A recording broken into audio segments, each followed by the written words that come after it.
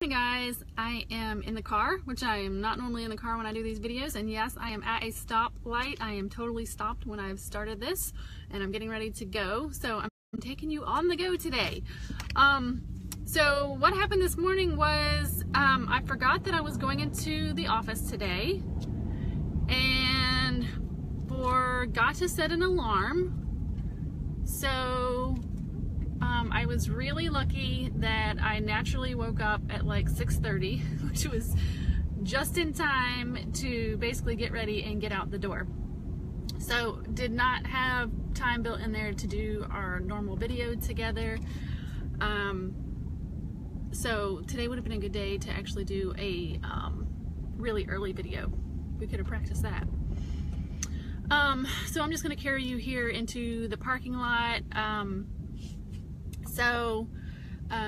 I did have a little bit of time to do some Bible study this morning. I mean, just like really quick, but not a lot. But I just had a long trip up to the office here and just had a couple thoughts that I was going to share as I came into the parking lot.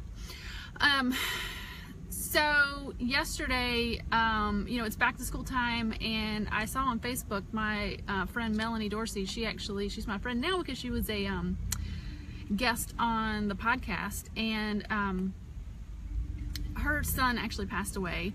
I think he was 12 if I remember correctly, but she was saying not to let me put my badge in, not to bemoan the times when our kids are getting older.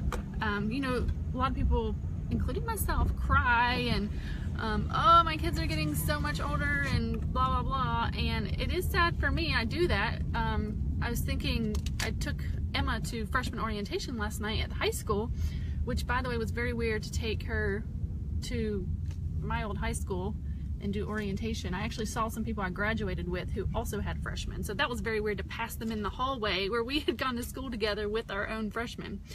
And anyway, two people were trying to park together. And I was just reminded not to bemoan that. And so I've been trying to have kind of a celebration over my daughter getting older. And I was just kind of thinking about this this morning on the way, and then just thinking about how God celebrates over us.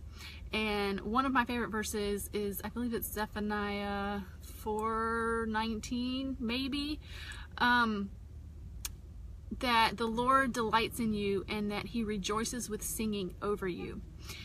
And I just love that idea, that your delight. And even in these days that we, you know, don't get to do the Bible reading and the praying that we wanted to, he still is pleased with us. He still delights over us, and he is still singing over us. So I've just had this thought in my mind of God just singing over us this morning. And I even thought about some articles I've read from Science where they say that the universe is actually made of sound. I don't know how it works, but it's actually like the whole universe is singing.